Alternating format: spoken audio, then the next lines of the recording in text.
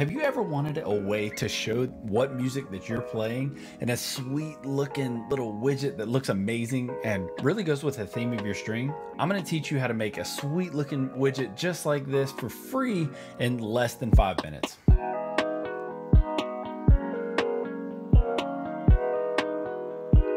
So first things first, you're going to go into Google and you're going to type in pixel chat.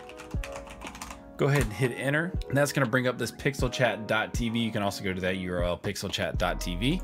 Click on that. What you'll need to do is you'll need to log in with your Twitch here. So go ahead and log in with that.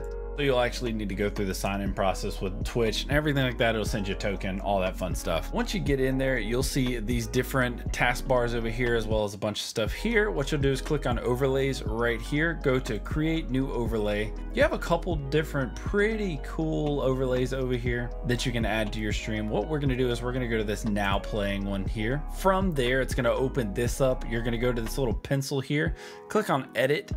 You'll have a bunch of different options here. What you'll do is you'll drop all the way down to the bottom here. You'll use your last.fm username there. Mine is Dusky Gaming. If you don't have one already, go on over to last.fm, create an account over there. What you're gonna do is you're gonna go to the settings of that last.fm. You're gonna go to suggested applications, the applications area, and then you're gonna click on the Spotify scrobbling. You're gonna connect that. That's gonna allow last.fm to access your Spotify, what you're being played over there, and that will make the widget work. Once you get all that done, you're going to want to come down here and add your last.fm username there. Enter that in and you can actually go and customize all these various different places here.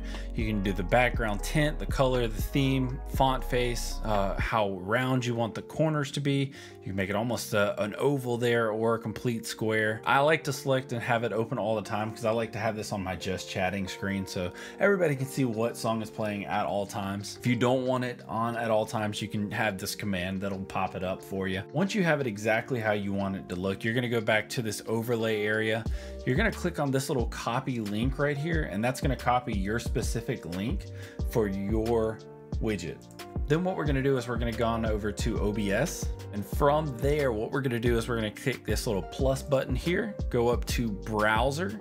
Click that. You can call it whatever you want to call it. I'll call mine song. Right now we're going to call it browser. Go to the URL and you're going to go ahead and put that URL in there. Once you do that, click OK and it pops right on up and shows exactly what you're playing at the time on Spotify. Pretty neat, right? Very easy to do. If you haven't already, do take some time and go look around the channel. If you like what you see, be sure to hit that subscribe button. We just reached 300 subscribers, which is fantastic. Really appreciate it. Thank all of you for watching, for hanging out and supporting me. If you didn't already know, I do stream every Sunday, Tuesday, and Thursday. So be sure to come and hang out with me there. We also have a Discord that is growing, just got over 100 members in it. Come hang out with me and my community in that Discord. And finally, if you like this video, go ahead and hit that thumbs up. Appreciate it, guys. Thank y'all so much. Y'all have a wonderful week. Toodles.